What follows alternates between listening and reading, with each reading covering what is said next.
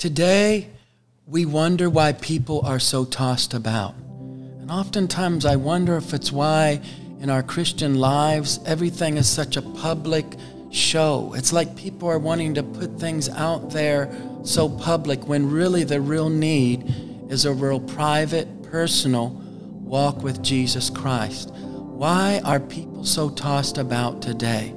Even amongst people that believe the Bible and follow the message of this hour. We see under the vision of this end time hour how that there was a time when hundreds and hundreds of people were weeping and rejoicing, accepting the Lord for their salvation. And it's so wonderful to have a message of salvation.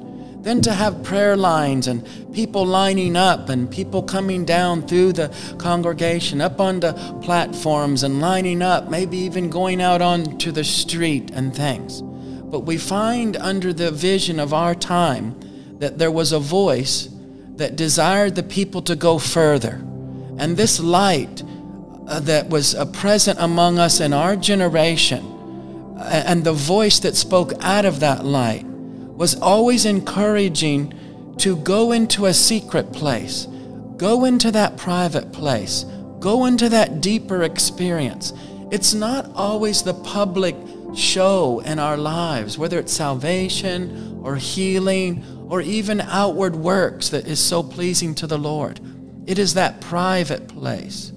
Today, I encourage you to not allow your Christian life to always be so public.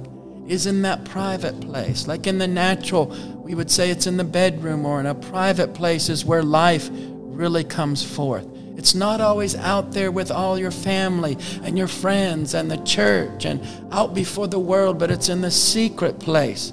God said He would meet you. I encourage you today to find a secret place. It's not so much about being in the public and making a big show, but it's in that place with the Lord when He comes to you personally and privately, where life comes.